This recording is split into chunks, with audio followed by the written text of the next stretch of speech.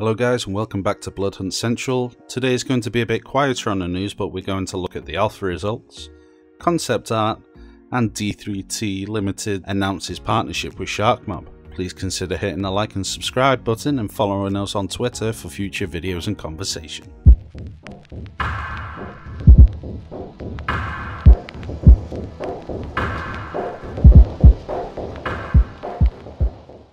The devs released stats from the alpha. Over on the Bloodhunt Twitter, the devs released a number of stats that were collected during the alpha. For such a short alpha, an astounding 7,571 games were played in just 48 hours, and this meant during that time, nearly 300,000 vampires were killed with an average lifetime kill per player of 8.53.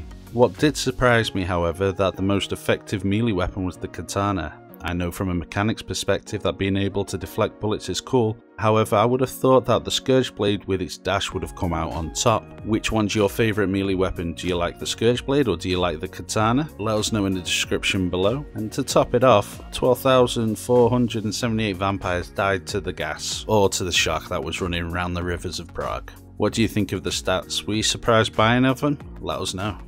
Sharkmob releases concept art. This week saw Sharkmob release a number of concept arts related to Bloodhunt on Twitter. After their concept art Tuesday, they released a poll asking what day is concept day, and the community came back with any day is concept day, so they released an additional number of concept arts. These pieces really set the aesthetics of the game, depicting the streets of Prague and the characters that you may find wandering them.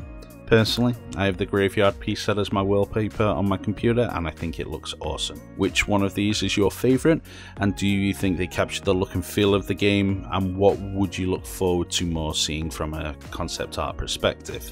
D3T Limited announces partnership with Sharkmob.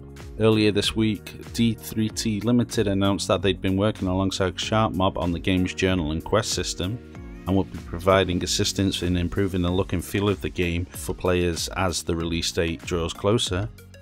The head of design, Hal Sambach, gave this statement: "From the very start of our collaboration with Sharkmob, we knew this co-dev would be a good one. The game is obviously very exciting and we have plenty of people who love their IP, but it's the nature of our relationship with Sharkmob that has really made it a great project. They're communicative, open, happy to listen and provide us with the ownership of our parts of the game. They couldn't have been more welcoming and have really been actively involving us in the decision making process.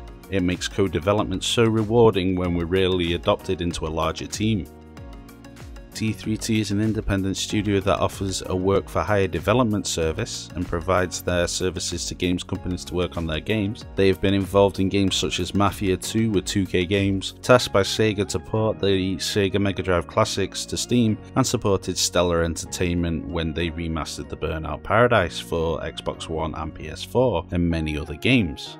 It looks like there's plenty of people working on Bloodhunt now, and knowing this and in D3T's press release stating that the game is going to be released later this year lends a promising feel for the game actually being released in 2021. What are your thoughts? Do you think it's good for another team to be working on the game, and do you think that we'll see a release in 2021? Sharkmob recruiting. As an added bonus this week, when we were coming to release this week's episode of Bloodhunt Central, Sharkmob announced on their Twitter that they were looking to hire for a number of positions in Malmo, Sweden.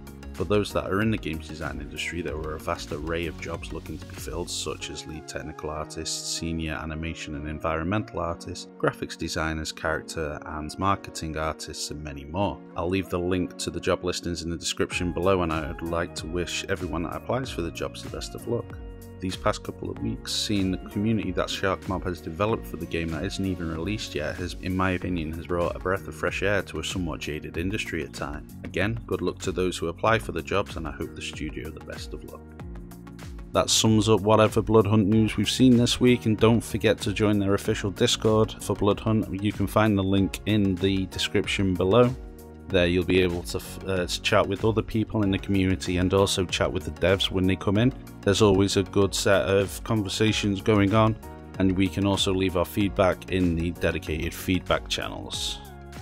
We're still looking for submissions for features for our top kill video series that we have planned. If you're interested in submitting your clips, please see the links in the description below. And with that guys, thank you very much for watching, and we'll see you next time in Prague.